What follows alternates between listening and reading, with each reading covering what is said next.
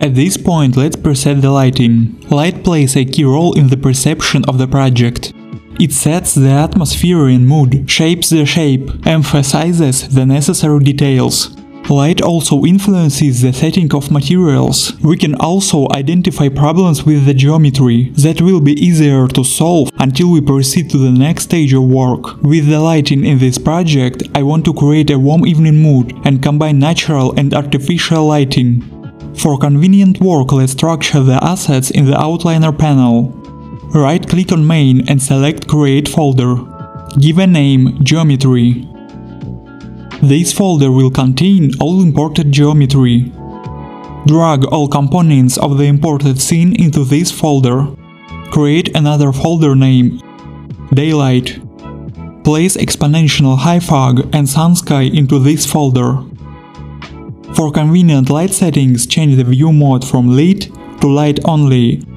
This mode applies a white material to all geometry.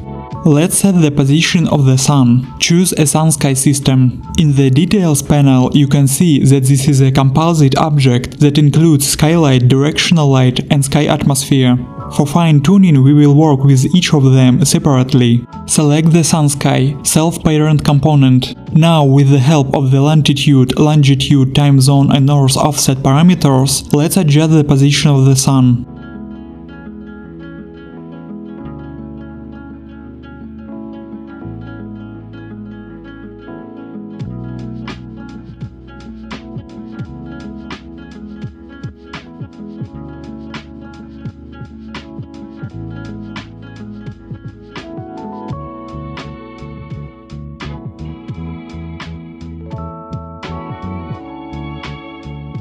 It looks good.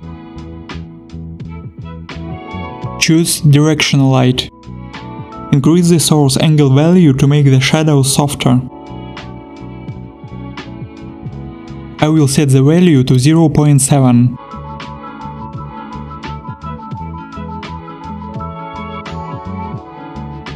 Now the shadows are too dark. To make them lighter, you need to increase the intensity of light from the sky. Select the sun sky component and increase the intensity value. 2.5. The sunlight and shadows look nice.